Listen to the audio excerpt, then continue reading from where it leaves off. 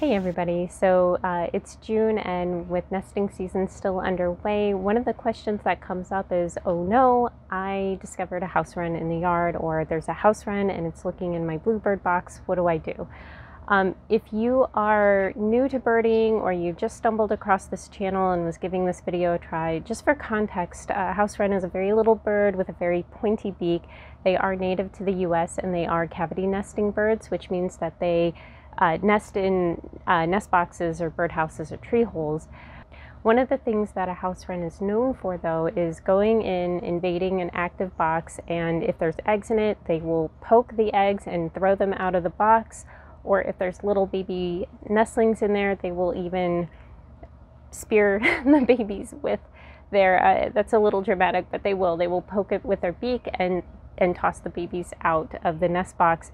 And then what they're going to try and do is start to build over and take over that nest.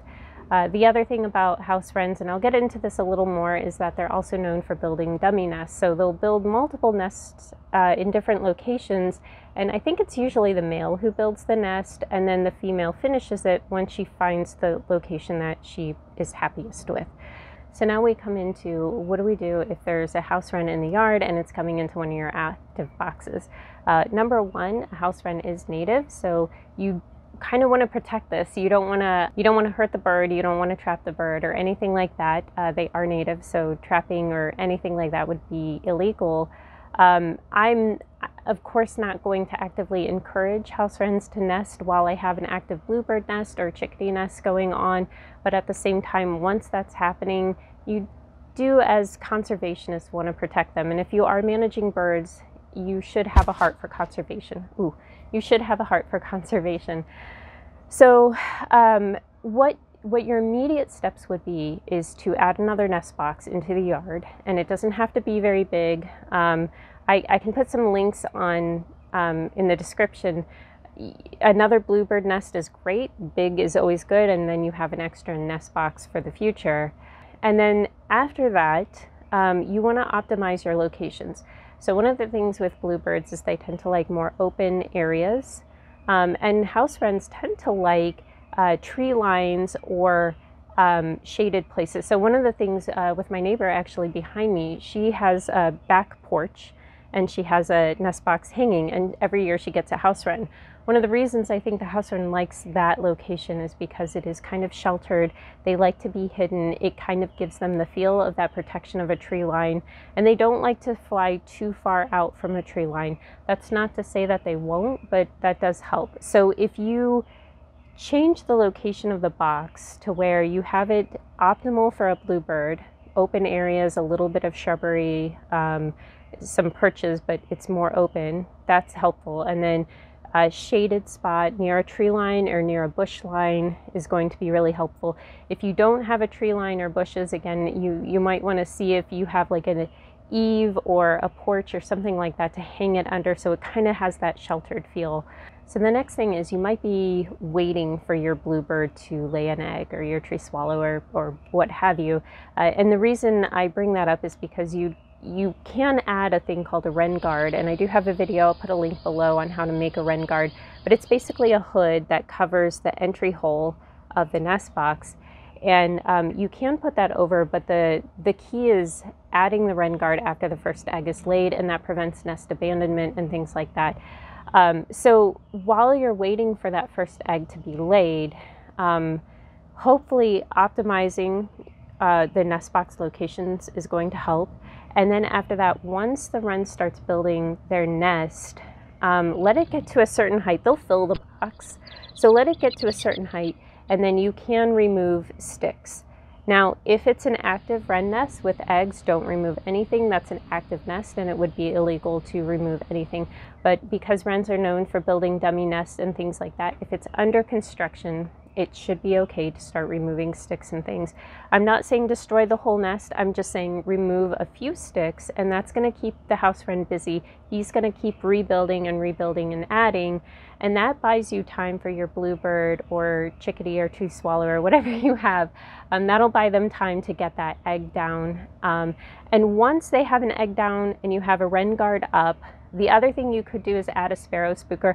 I find that doubling up on deterrents like that really helps out. So add the sparrow spooker. Yeah, it's geared towards sparrow deterrence, but I find that, you know, these things always help deter any other invading bird.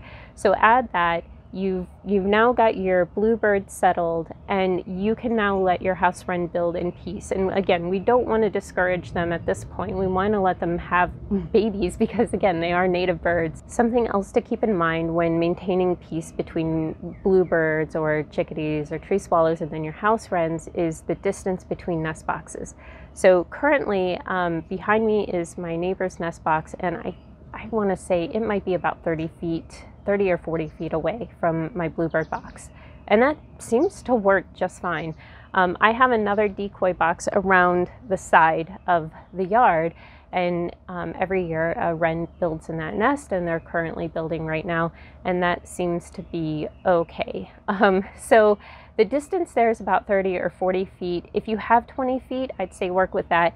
If you're getting any closer, you could run into troubles, but that's not to say you don't try. It's just going to make it maybe a little harder. Again, try to optimize. Another thing I have found is that a house wren may become curious about the bluebird nest box. So despite optimization and stuff like that, they may go to investigate.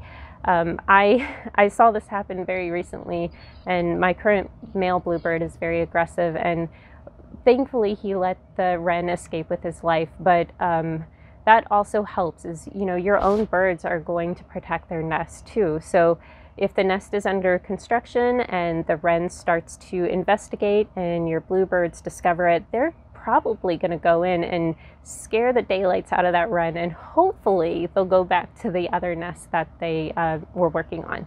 So these are some tactics to maintain peace. Here's the big thing to keep in mind though. These are wild birds that we're talking about, and this is nature that we're talking about. So anything can happen. I was in a Facebook group, and this was one of the very seasoned bluebird monitors brought this up. These are wild birds. They're unpredictable. You can only do so much, and they're going to do the rest. So you can put the wren guard up, you can distance everything, you can optimize everything, and you may just have a bad year, and that wren's going to get in your box, and it's just awful. If this is a bad year and something happens, I don't want that to discourage you from maintaining nest boxes and monitoring nest boxes in years to come.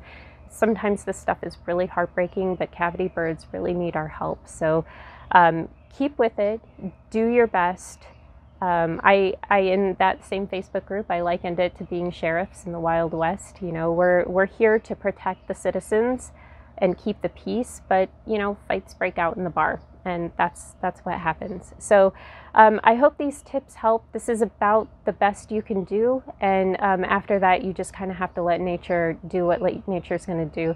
If this was a house sparrow or something like a starling with an invasive bird, that's a whole different tactic of management. There's not really a lot of peace that can be maintained, but I have had peace between house wrens and bluebirds, so it can be achieved. I hope this video was helpful. If it was, please give it a like. Please subscribe to the channel. I'm going to keep trying to pump out more videos for you guys with just bird information and questions that come up, and I really appreciate the support. Thanks.